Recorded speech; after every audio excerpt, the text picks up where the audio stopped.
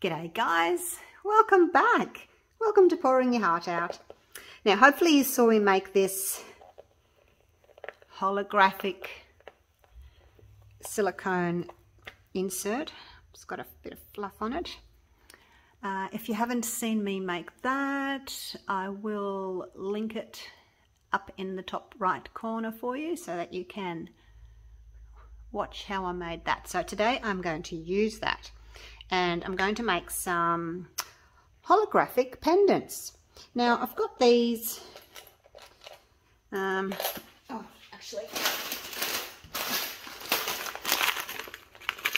bought some teardrop just on Amazon. There's rounds, silver and gold. There's some hearts. That looks like silver, gold, and maybe bronze or antique gold. And some ovals in the silver, gold, and antique gold or bronze. Now, the problem with the oval ones, I've just got a couple out of each shape. The problem with the oval ones is the loops the opposite way. See that? See the loops facing me and that one's facing away. So it means that that's not flat there. So you'd have to hang it over something. So I'm not going to use those today just for the sake of doing something easy. So I'm going to use all of these. So I've got a silver and a gold in the teardrop, silver and a gold in the circle, and silver and a gold in the hearts. So that's what I'm going to use today. And I also got this sticky tape. It's called resin tape. I don't know if it's any different to packing tape. I have no idea. But like normally I'd use packing tape. But I saw it there when I was buying these open back bezel trays. And it suggested, you know when you buy something and it has a suggestion of what else to buy, it suggested this. So I thought, okay, let's do that. So I'm going to put that down. It's a little bit tricky because you've got to leave it sticky side up. So whenever you touch it, it wants to come back and haunt you. So let's make a few pieces. And I'm going to overlap this. If you wanted to, you could just cut a little piece and stick one down, but I'm going to do them as a whole piece. So I'm just going to overlap that a little bit, just so that they all move together, you know, rather than them all going all over the place. I just thought it would be easier if they just all stayed in one spot.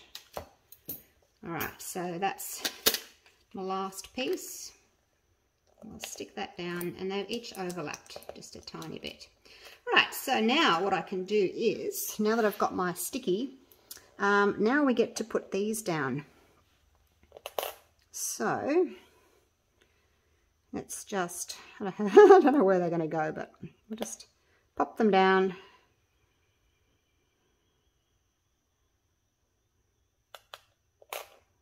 Don't think it'll matter. Let's just go all the golds on the top. This one is a slightly different shade of gold. It's a more bright yellow. And that one. And that one. They kind of look like rings, don't they? Oops, and then that one. You can lift them and move them if you so desire. Now, push them down really well. I'm going to use a little pop stick. Whoops. Gosh, I just headbutted the camera. I'm not used to it being right there. Oh gosh, sorry. Just going to do this that way. Push them down nicely into the tape. There we go. Right, so now what I'm going to do is I'm just going to make up just a incy-wincy little bit of black resin. And I'll be back. And I'll tell you what I'm going to do.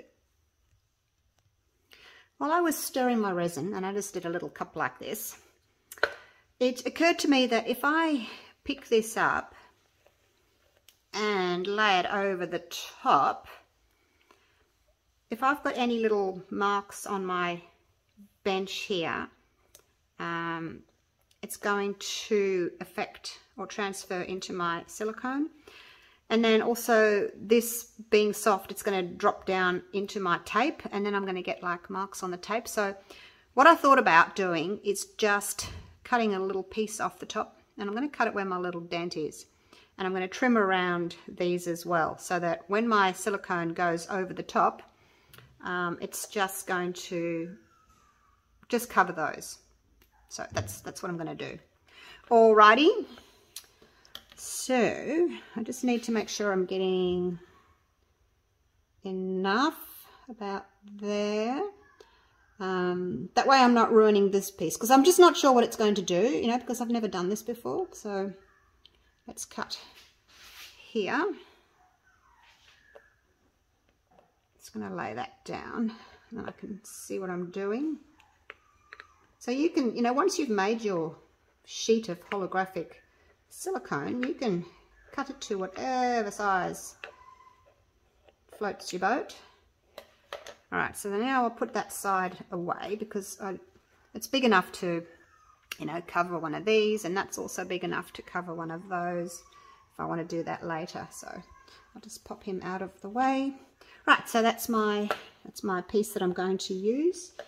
Now I'm just going to trim off a little bit of this. Probably didn't need all of that, did I? Oh gosh. Easier said than done.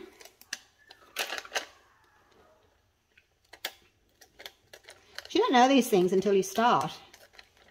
And you think, oh, I wonder if that'll work. And then you go, I don't think it'll work, because the silicone's going to stick to my tape. And then I'll probably have marks on it from the sticky side, you know, from the glue of the tape. I don't know, but I'm not willing to take the chance. So I'll just trim this a little bit. And I'll probably have to push it back down again. There we go. So it's still all together in one piece. I'll just clean up my tape. And I'm just going to give this another press down. Okay, so I'm going to pop a little bit of black pigment paste in here.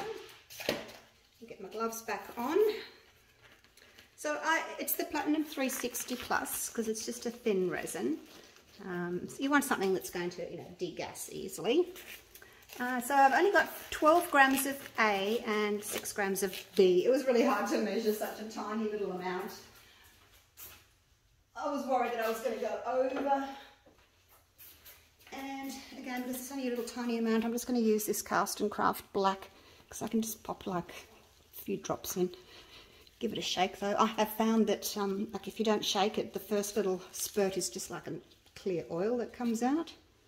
So give it a good shake if you can. 1, 2, 3. We'll go 3 drops. Now you could, if you wanted to, add something to the resin. Like you could add a little bit of chameleon mica powder or holographic mica powder, something like that, to give it a bit of an extra shimmer. But just for the sake of today's experiment, I'm going to just leave it black. And I can pinch the end like that. So let's just pour a little bit into each. Now this is where we panic a little bit and wonder if it's going to leak underneath, but hopefully it's all right. Hopefully it's been pushed down enough. Now the other thing, if you're going to see the back of your pendants, be really careful not to touch the plastic, because if you touch, not the plastic, the green tape, if you touch it, you'll most likely leave a fingerprint, and then of course that will be transferred into the back of your black resin. So just be careful. That's why I use that pop stick to push them down, but I think I probably got a couple of fingerprints on it as well, just from when I actually placed them. So what I'm going to do is I'm going to just fill these up to the top, obviously, and then I'm going to wait. I think that if I had to try and put that silicone little inlay over the top of these, I think the really runny thin resin will just kind of ooze out the sides. So I'm going to fill them up, almost doming them right up to the top, and then once they have become a bit tacky, now that stage where you can touch it but it doesn't stick to you, I'm going to then put the inlay over the top, and hopefully that way, hopefully the holographic will still transfer. Oops, I think you're full enough. Just go drop by drop. You don't want to overflow these. They don't hold very much, that's for sure. And just take it nice and slowly, drop by drop, when you're getting to the close to being full. And I just look across, I get down nice and low, look across the top and see whether or not they are full enough. Especially if you've got a window in your work area and you look sort of across the top into the light, you'll be able to see if they are all full enough. So yeah, all done. Last little drop. They look really pretty already, don't they? Just like that. This middle bottom one just needs one more little drop, and I think I'm pretty much out of resin now too. So, let's clean up my gloves. Check them again. I think they're all good. I can probably get one tiny little drop left in that one. And a little drop in that one. Okay, that's good. All done. Right. Now I'm going to give them a quick little torch just to get some bubbles out. Really quick, because I don't want to melt the tape. Oh, that did well. I was sort of worried that the tape was going to melt, but it did quite well. I mean, I've only got my flame on low, like so. All right, so now I'm going to cover them, and maybe I'll come and check it in an hour and see what it looks like. Let's see if I can get down and show you.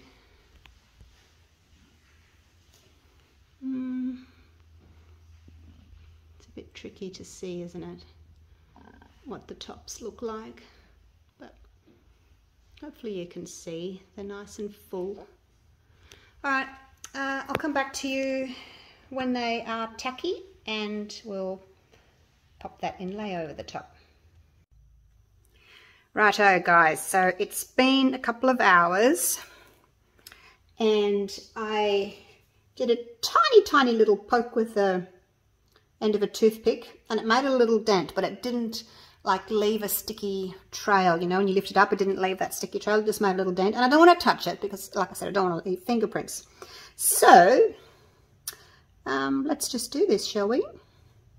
So I'm going to flip it over, and I think I'm going to just start in the middle there and just kind of ease it down, give it a bit of pressure as I push it down, and I'm hoping that I haven't trapped air underneath. So just to be sure, I'm just going to give it a little press, just lightly. I guess we won't know until we unmold whether or not I've trapped any air under there. I'm hoping not, but like, I can't tell. I don't know.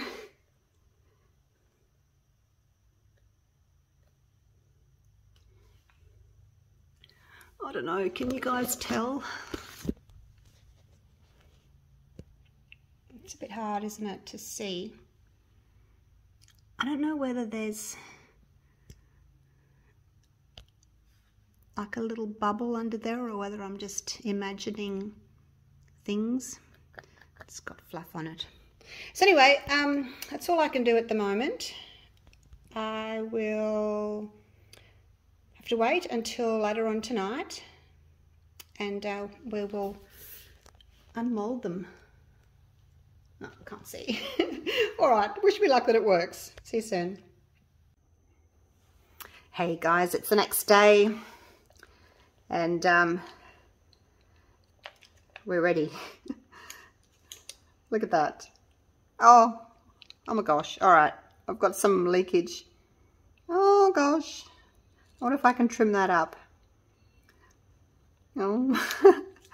I did press my little silicone inlay down quite hard because I didn't want to get bubbles, but oh, anyway, look, it's the first time I've done this, so let's just try this, hey? Now let's take the tape off first.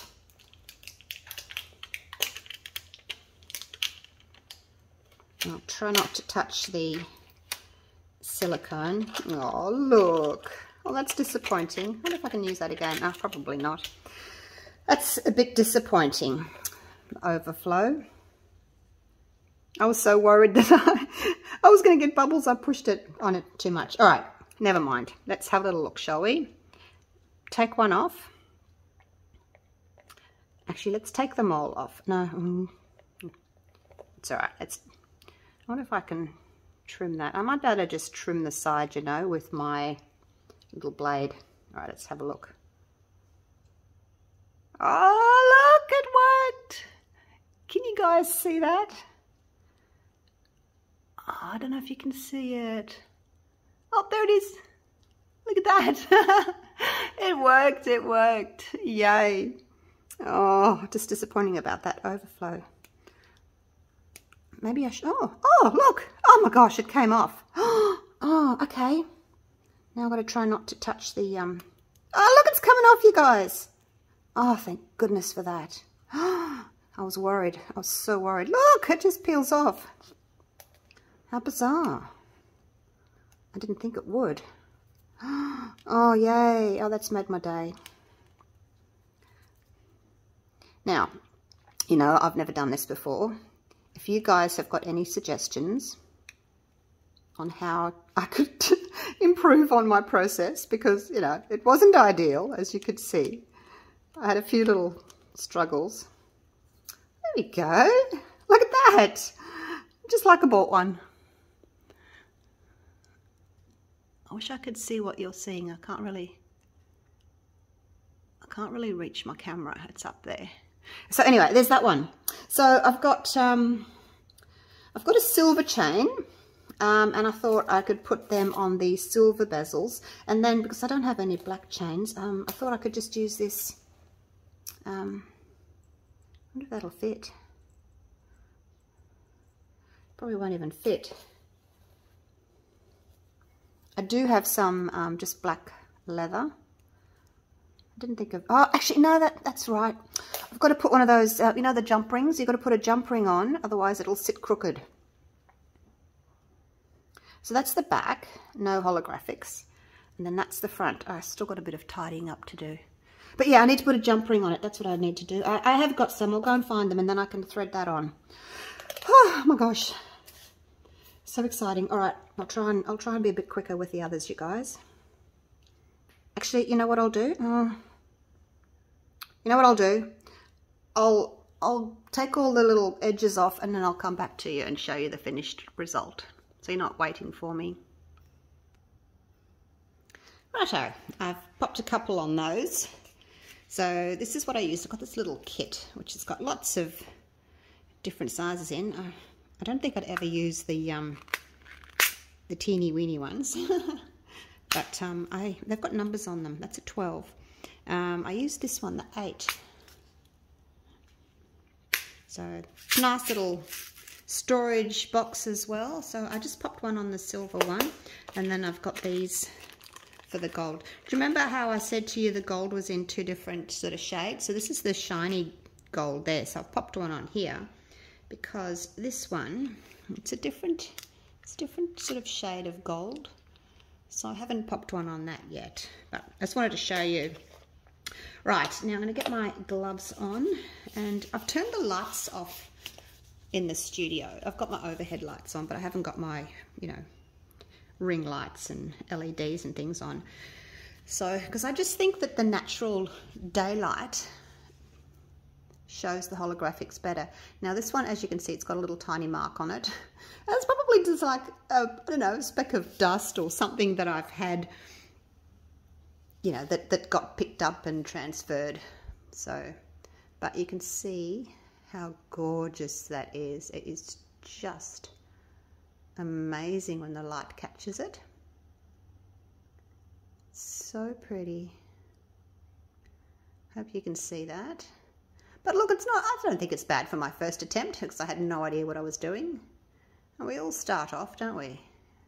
Practice makes perfect. So there's the gold, and I've just put it on this black little faux leather necklace. So that's that one. And then this is the other one with the silver ball chain. Now I've just got to aim it towards my window. Might help if I had the right size. The right side. Oh gosh. All right, there we go. They both look the same when you're just looking at them. There we go. I guess you could turn it into a key ring, although I wouldn't suggest that because, you know, it would get knocked around. It's something more that you could just hang around your neck. I will put the ring lights back on in a minute just to show you what the difference is. The LEDs.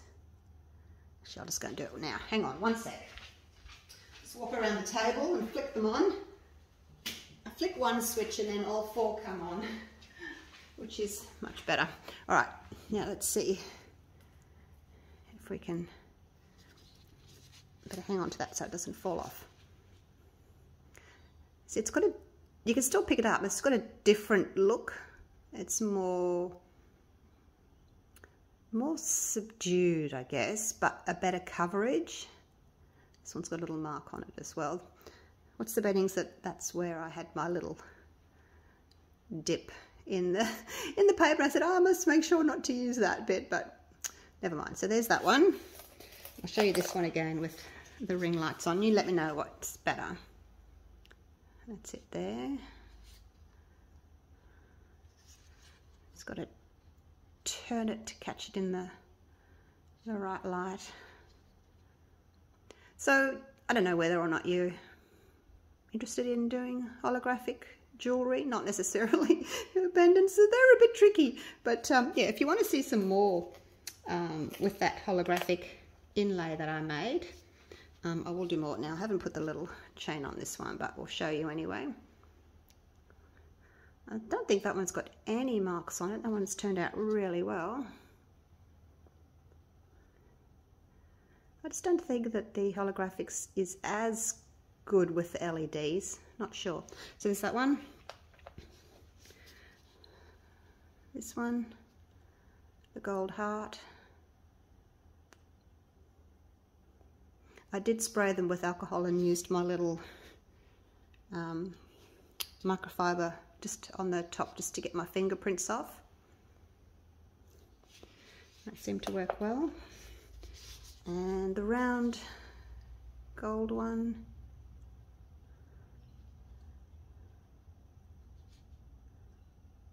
They're amazing, aren't they? Now this one, this is the one I had the trouble with.